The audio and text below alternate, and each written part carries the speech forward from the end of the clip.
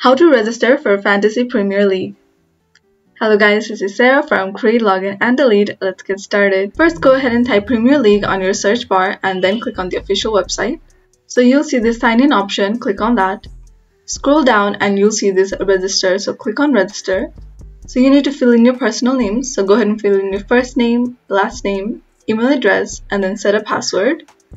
And then select your gender, type in your birthday, select your country, and if you want, you can enter your mobile number as well. And once you fill this, go ahead and click on next.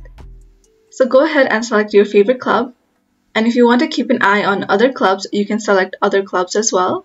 And once you've done that, go ahead and click on next. Now, if you'd like to hear about the clubs you support, you can go ahead and tick on this.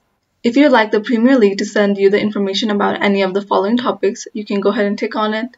And if you'd like Premier League to send you information on behalf of any of the following official partners, you can go ahead and tick on that and then click on I agree to the terms and conditions and click on complete registration.